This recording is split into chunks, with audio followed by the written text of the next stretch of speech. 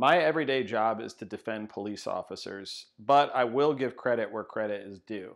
And in a change of pace from my typical content, I'm actually going to be defending someone who is definitely not my client, Phoenix Police Chief Jeri Williams.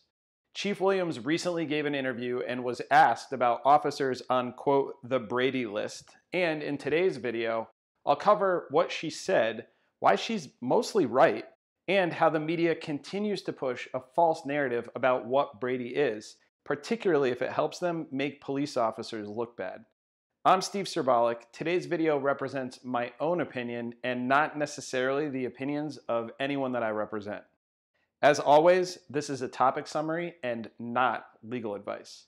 So first, here's the context. The local ABC affiliate in Phoenix has run a series of stories that are sensational surrounding the Brady lists. As you know from the video linked above and in the description below, Brady relates to a Supreme Court case holding that certain information needs to be disclosed to the defense in criminal cases.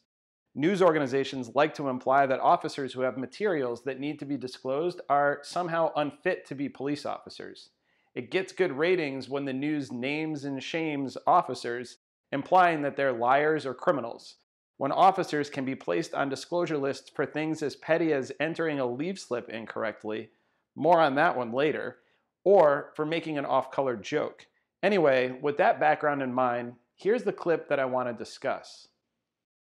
We sat down with Chief Williams inside the Phoenix Police headquarters. The department gave us 12 minutes, and this was one of the most basic questions we asked. We found that it was, as of last year, about between 100 and 110 active Phoenix officers were on the Brady list.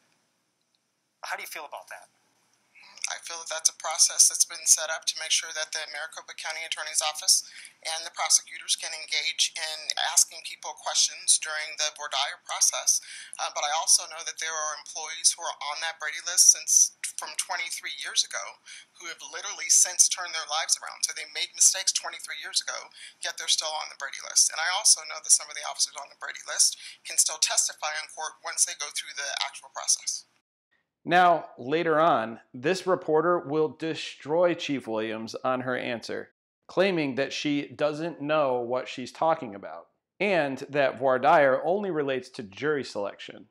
But there is another meaning of voir dire, and that's to discover background information about someone to determine the extent of their participation in a criminal case. Here's what the reporter misses. In the vast majority of cases where an officer continues to work after being placed on a Brady list, the misconduct that caused them to be placed on the list will never actually be told to a jury. Brady requires disclosure to defense counsel, but it is extremely common for prosecutors to successfully argue that the material that placed the officer on the list is not relevant to the officer's testimony, and therefore the Brady list material never comes into evidence in the criminal case. In other words, the officer is allowed to testify without any Brady material ever being discussed in the criminal case itself. Here's an example, and it's based off of a real-life circumstance that could place someone on the Brady list. Let's say that 15 years ago, an officer went on vacation and used sick time instead of vacation time.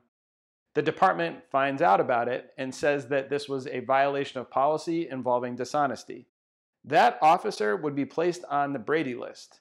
But now, if that officer is testifying in a trial 15 years later, it's highly likely that the vacation issue would be deemed irrelevant to the officer's anticipated testimony.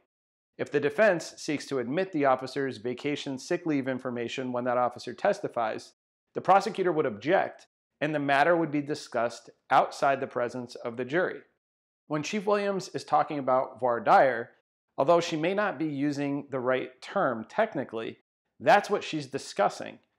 Our criminal justice system does include a process where evidence about why an officer is on the Brady list is discussed before trial, and oftentimes that evidence isn't heard by the jury.